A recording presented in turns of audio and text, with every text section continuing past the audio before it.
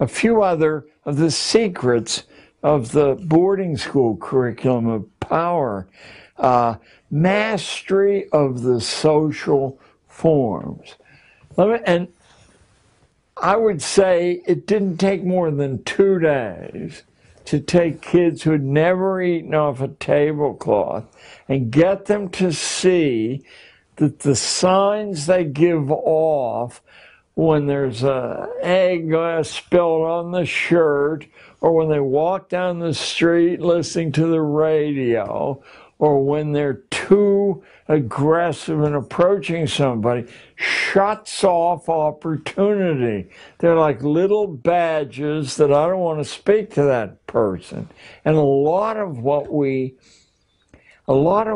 consider as racial or ethnic prejudice is simply that the disguise of these social forms is unknown to the person who then is discriminated against. And I said, don't believe me. I said, I'm going to instruct you in a superficial gloss of how to approach people, and then the intellectual excuse we'll use is I'm sending you out of school for days to gather data for statistical processing.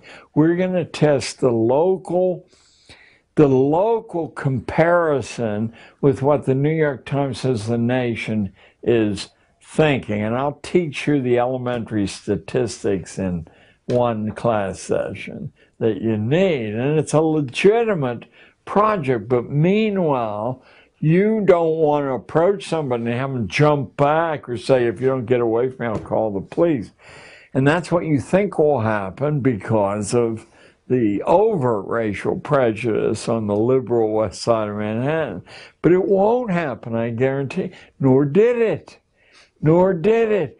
The transition, I won't say it was 100%, but it surely was 80% simply from having a gloss on these social forms.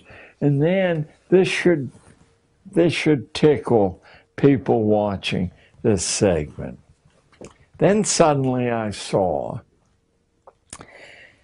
that the rules of access to the great institutions of New York City by young people, which required, let's say at the Sub-Treasury building where the gold is kept down in Wall Street, 1 teacher for every 5 students. Well, a public school class of 30 students, you're not going to muster 6 teachers. But I said to the kids, how do they know you're not a teacher? Well, we're only 13. Nobody knows that. They know it because you're chewing gum with your mouth open. They know it because you're scratching your head. They know it because you slouch. They know it because you giggle. They know it because you carry a notebook that falls on the ground every few minutes and paper goes everywhere. Why don't we master what a college student, who could be a student teacher, what signs they would give off? They'd carry a clipboard. They'd cock it at an arrogant angle on their hip. They would be slightly nasty in taking attendance every few minutes, or saying, when your mother hears about this, Jack.